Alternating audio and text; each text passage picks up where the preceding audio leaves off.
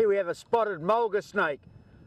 This snake was only described as science in 1982, named after Harry Butler and restricted to the goldfields of WA. It's a member of the black snake group. They flat themselves right out when they're pulling in the heat in the mornings.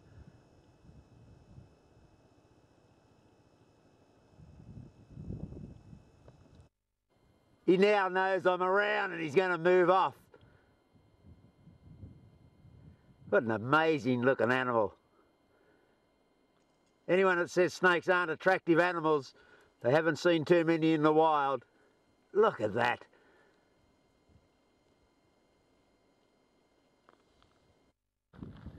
But just see if we can get it in the bag.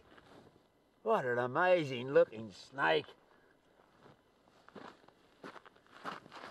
Ah, pop. Come on, have a look. Have a look. Ah. Yeah, they like these black bags. We don't jump around too much. I'll just get in there to get away. Look at that. Terrific. Ha ha.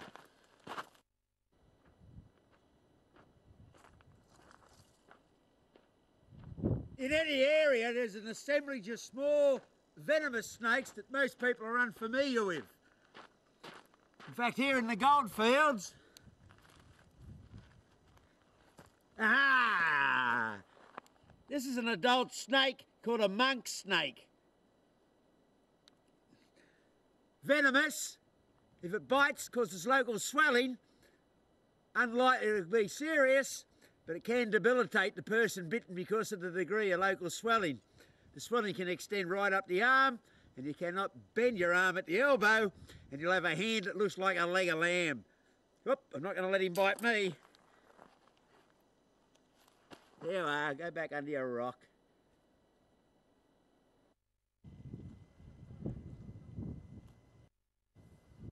No worries.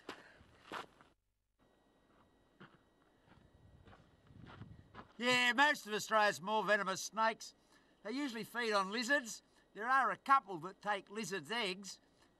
Although small, with children you've got to be exceptionally careful because the smaller body size means the effects of the venom is going to be far more severe.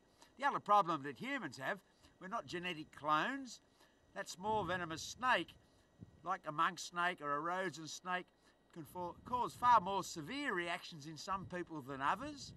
In fact, honeybees are our deadliest venomous animal, primarily because of anaphylaxis, a severe allergic reaction. You may, although you may not know it, be allergic to an allergen within the venom of one of the small venomous snakes.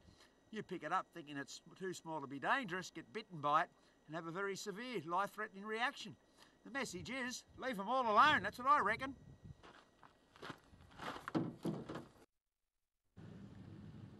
I'm at the Mount Keith operation. I'm here for the next few days running snake management courses at the village hall.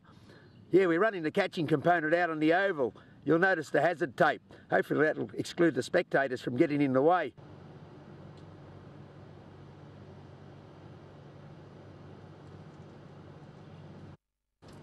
When running snake management courses on site, it's important that the snakes, the training aids, are securely housed somewhere, and workers on site, they're aware of where those snakes are.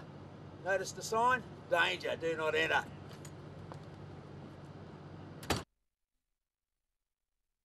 When a snake enters a building, it usually finds somewhere to hide, gravitates up against the wall and moves behind any piece of equipment that might be nearby. Provides it with a bit of security. When you enter the building to go looking for the snake, work your way around the wall till you find the snake, usually behind a cupboard, behind any piece of equipment, often up against the wall. Rarely will a snake be found out in the middle of the room. It'll be up against the wall, usually in the room with the most junk in it. If there's a storage room or something like that adjacent to the snake, that's where the snake will be. In this case, we've got a snake that's just been spotted. They've been called in to come and catch it, and that's what we're about to do.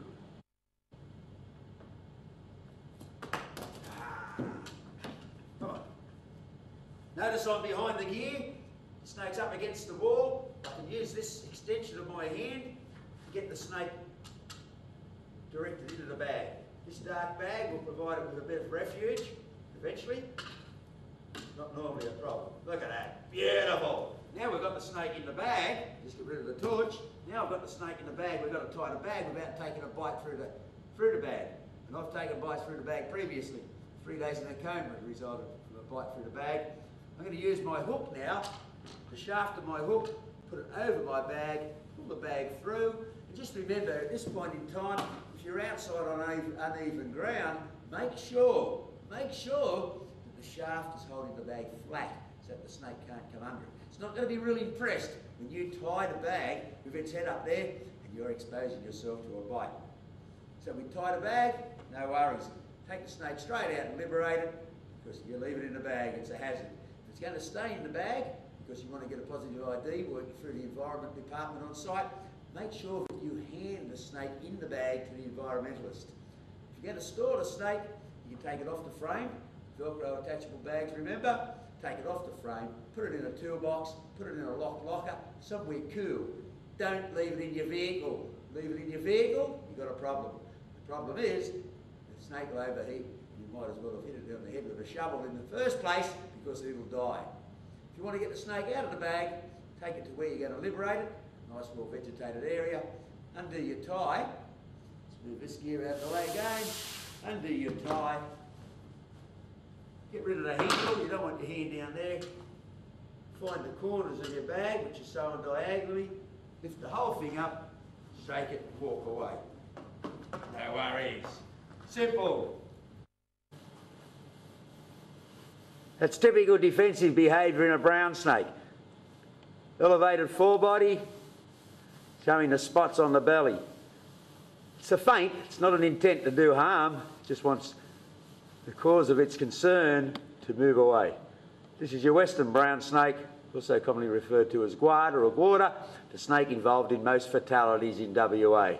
Not very large, in many cases no larger than a metre, but does pack a punch with its rapid-acting procoagulant venoms, and also a property in the venom that causes a rapid dilation of blood vessels.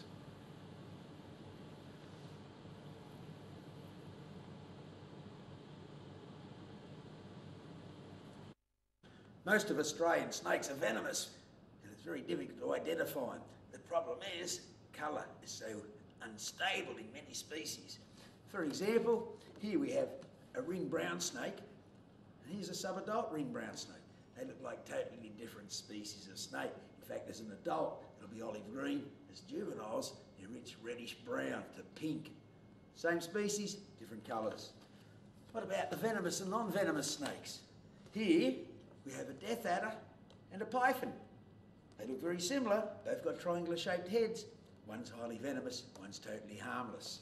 And what about a rosin snake? Some of you might be familiar with a rosin snake. A rosin snake is a small venomous snake that's not likely to cause any more severe symptoms than a bad bee sting. Well, you might get extreme local swelling, so your arm's no good anymore for a few days. The swelling's so severe you can't see daylight between your fingers, you can't bend your arm at the elbow, no good to the employer like that.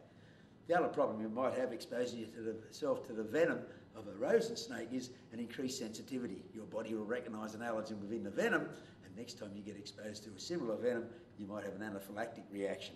Here we have a little python, a pygmy python. They almost look identical, and considering all these snakes move at night around village areas, workplaces, at night time, subdued light, you can't get a good look at them. Treat them all as bloody dangerous. Leave them alone. If you're bitten by a rosin snake and they swab the bite site, it can give a false positive for taipan. That'll often cause the medical people to overreact. Keep in mind, pressure and mobilisation. No documented deaths in Australia where people have used a pressure bandage. So if you're bitten by any snake and there's any doubt to its identity, pressure and mobilisation first aid is required. No worries. Just because it looks like a snake doesn't necessarily mean it is a snake. Australia is the home to a broad range of legless lizards. They get much larger than a lot of our smaller venomous snakes. These are hooded scardyfoots. They get to about 50 centimetres in length, common throughout the goldfields and the Pilbara. They have these dark head markings which make them resemble small brown snakes. Totally harmless, but no less scary than a venomous snake to a person that mistakes their identity. A common venomous snake throughout much of Western Australia. If it causes concern, but hasn't got a pugnacious bone in its body, of the orange nape snake. Now, the smallest snake involved in a fatality was only 18 centimetres in Australia. These snakes are about 35 centimetres in length. Very attractive little snakes, but no inclination to bite. Although technically venomous, they're those types of snakes that we don't consider of medical significance. Again, they've got dark heads, as many of our small venomous snakes do have. The black on the head of these snakes is broken by an orange bar.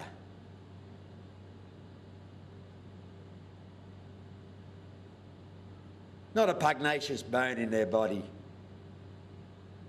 Feed on lizards, move at night, commonly called moon snakes or orange nape snakes. Our fear of snakes is generally out of proportion to the threat. This is the Aussie king brown. Last fatality attributed to a king brown snake was 38 years ago, way back in 1969. If I don't move, the snake won't even know I'm here. If I contact its body, it'll bite as a reflex. You tread on it, it'll bite you. You pick it up, it'll bite you. And it's not real pleasant. You'll have vision problems, violent headache, nauseous, and loss of bowel control within minutes. But the prognosis is pretty positive. You usually survive. Just that you present at the first aid post and this little sucker's still hanging off your leg. Hey, no worries there. At least they can identify the snake. Let's get him in a bag.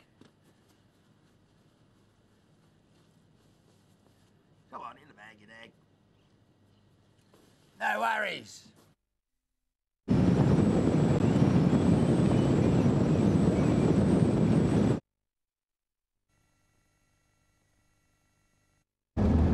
I'm heading for Jundee Gold Mine, about 35 k's from Walloona, bit over 1,000 k's from home. This old Falcon will take me anywhere. Most of the mine sites are serviced by road transport, and all the roads are great. I can go to the Great Sandy Desert, I can go to the Little Sandy Desert, I can go to the WA border in the scrub on a well-formed up road. It's around mine site villages that most of the accidents happen. People are relaxed and wearing thongs, and this is where the snakes head for.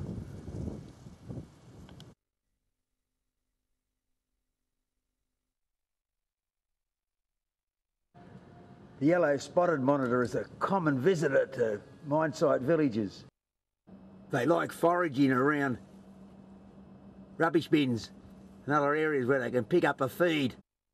These lizards are natural predators of snakes. So if you've got a large number of these lizards around the village, don't allow them to get access to human waste, and they'll feed on the snakes. This lizard can attain 1.8 metres in length. The big ones get the middle age spread and they look like crocodiles. Sharp teeth, sharp claws, and the big ones often feed on carrion.